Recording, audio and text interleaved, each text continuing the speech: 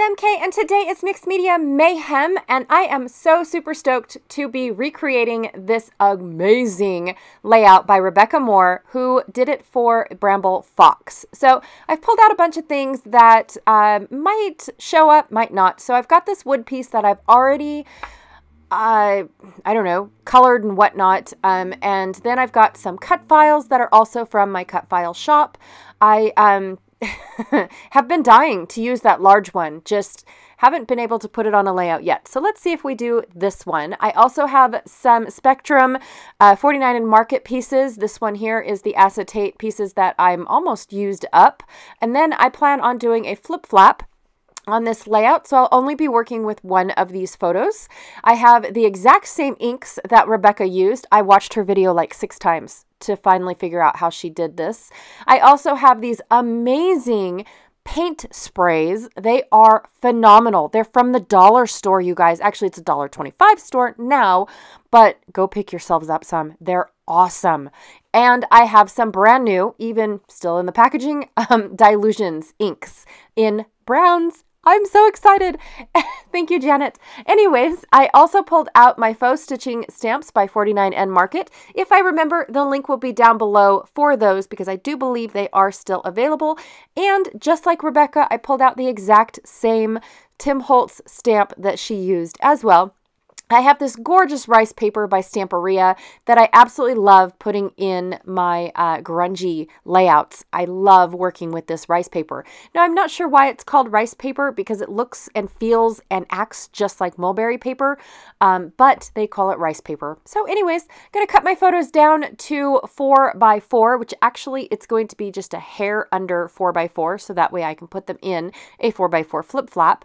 And just like Rebecca, I am going to make pencil lines around the photo, around my main embellishment over in the upper right-hand corner, and then make a square combining all of these elements. So the first line that I didn't even pay attention to where I was on the side of, like, from, you know, how far over I was from the left side. So had to erase and restart because it's like, oh, that's not going to be very square-ish. So I'm just guessing here, trying to figure out where my lines are going to be. I'm not even measuring, honestly. I'm just trying to, you know, draw a blueprint. And I intend to leave all of these lines in my layout because I think I absolutely love blueprints. So I think that that will add to the mixed media portion of it. I'm going to pull off this one stamp. This is the exact stamp that Rebecca used, and I'm going to do the exact same thing that she did. So she took her Mermaid Lagoon oxide ink and stamped 2 pieces in either corners, and I'm trying to make sure that they extend far enough out to where they will stick out from behind the embellishment and the photograph is where I'm trying to go with that. Now, the photo that I outlined doesn't have the border around it yet, so it's actually going to be a little bit bigger than what I drew with my pencils. So I'm okay with that. And the lines that are going to be extended, I think, are going to be pretty cool. Okay, then I'm lightly tapping in 3 different areas using my Distress Oxide in Mode Lawn. Now, I didn't do the Distress ink because I felt like it was going to be a little on the too dark side. So I went with the Oxide ink, just so that way it would show up on this uber dark paper. I'm just using the back side of a pre-printed Halloween paper yet again as my craft paper. I'm trying to use up what I have before going and buying new craft paper. And I love, oh my gosh, thank you, Rebecca, for showing us this technique. I have to say, this was the first for me to try this technique. I'm taking just a normal little sponge that you get at the craft store for painting and dabbing and all that good stuff, putting my ink on a block, spraying it down, watering it down, and then sponging that color onto my paper. However, the really cool part is that it mixed and blended and patinaed my 2 colors that I already stamped on there. I loved that effect. I loved what I got out of that really cool technique. So I was super stoked with that. So thank you, Rebecca. That was so cool. Okay, so instead of adding black to my layout, I'm actually adding brown. This is the staple on my desk, ground espresso, and it's just the Distress ink because I wanted it to be a dark, dark brown. So the Distress Oxide ground espresso actually comes out a little paler, kind of a pastel-y brown, if that's ever a thing, compared to the Distress ink when it's stamped on dark paper. Okay, then I'm taking this amazing paint spray, you guys, dollar store, all right? I can't believe this. This came from a dollar store. I can't say that enough.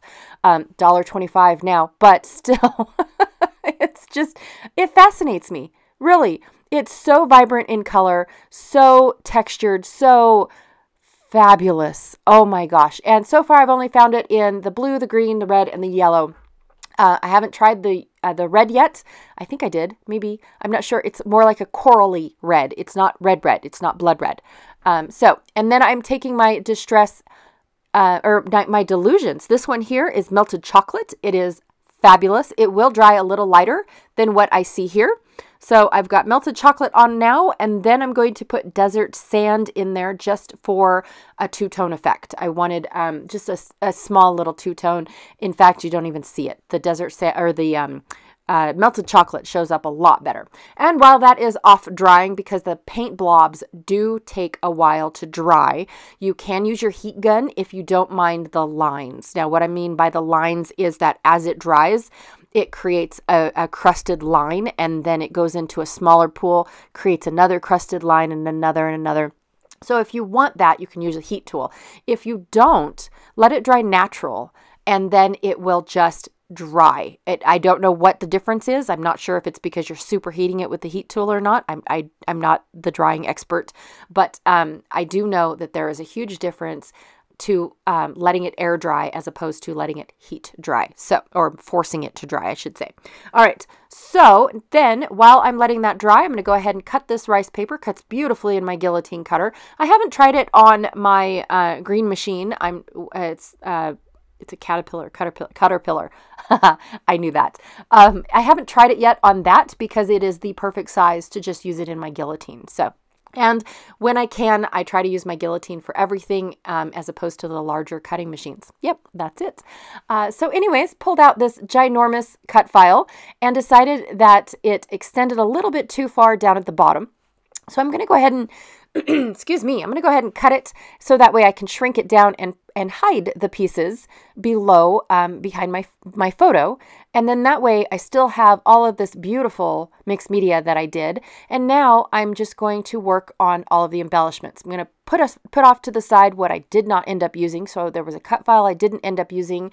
And then there is also that wood piece that I pre-embellished or pre-colored that I also did not feel I needed. So the reason why I didn't put any wood pieces on this is because I didn't want it to have a lot of depth. I didn't want it to have a lot of dimension on this layout, even though it does end up looking like there's a lot of dimension.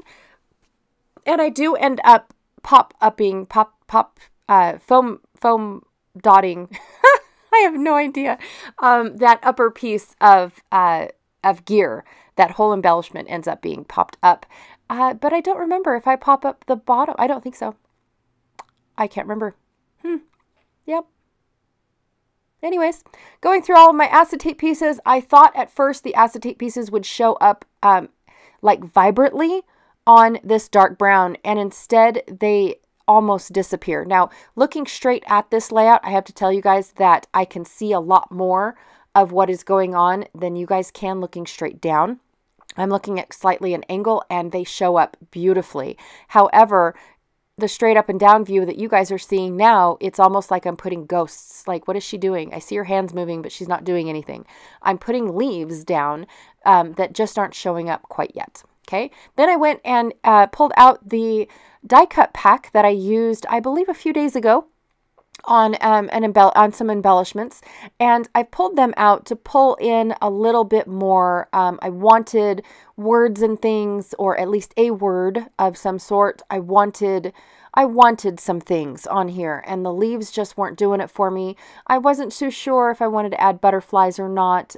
This is just a photo of the plaque that that tells you where the Palisade Lodge used to be. Like, this is the home of the Palisade Lodge number 20, which by lodge, it means of the mining lodges. So then it also lists the Elko Lodge, the Battle Mountain Lodge, the Eureka Lodge. It lists all the other lodges that are in existence today, but this one used to be the Palisade one of the Freemasons. And so it was kind of like a memorial type of deal in the ghost town of Palisades, so you knew where the lodge stood. I've already done the layout for the lodge.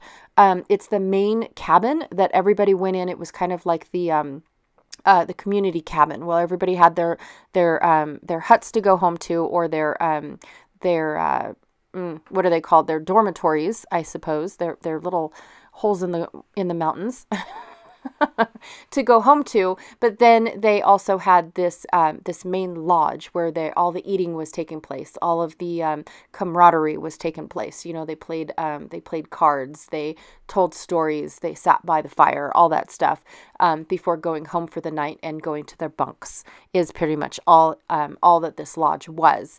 And so because it's barely there is a broken foundation. The stove, you know, the piping for where the fireplace used to be, the pipe for the water that ran into the cabin, it is still there-ish. It's in pieces.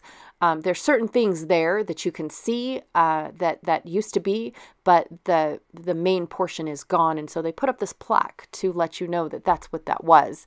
And so I took a picture of the plaque. I took a picture of the mound that it was mounted in, and then I also took a close-up so that way I could see what you know, like what it actually said, you know, and be able to read it later in life.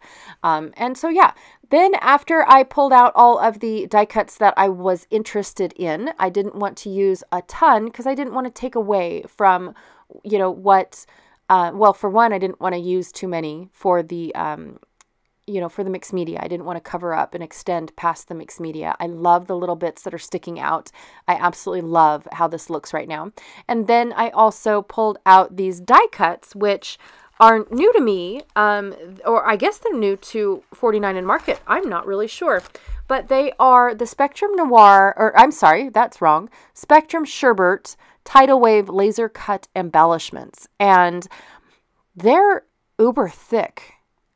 In all honesty, when I feel them, I'm thinking, is there two? Because they feel super, super thick. And popping them out was okay. I did have to cut some nubbies off of some of the pieces, but not all.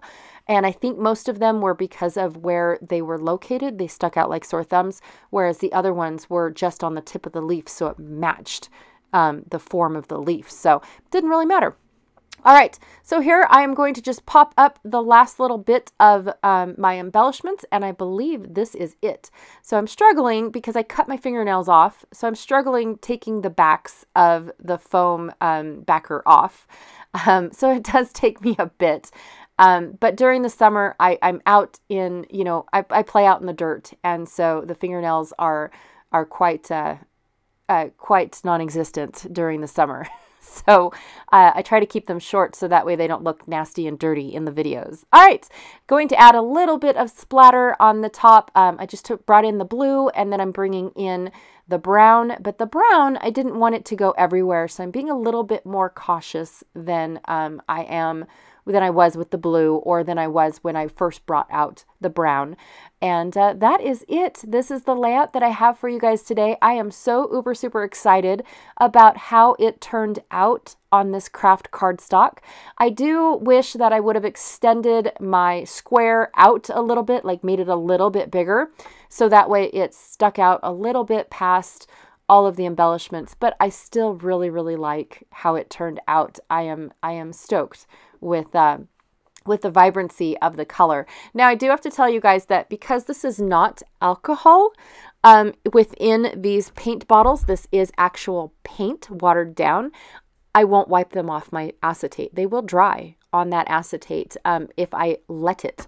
And then it will just be an amazing little blob added to all the rest of that dimension. So anyways, thank you so much for hanging out with me today. I really, truly appreciate it. Be sure to check out everyone else that is playing along with Mixed Media Mayhem. Remember, this is the last Friday of the month, which means we have a bunch of other people hanging out and playing along with us. So make sure you check out them as well. I have all their links down below. And yeah, I will see you guys all later. Bye.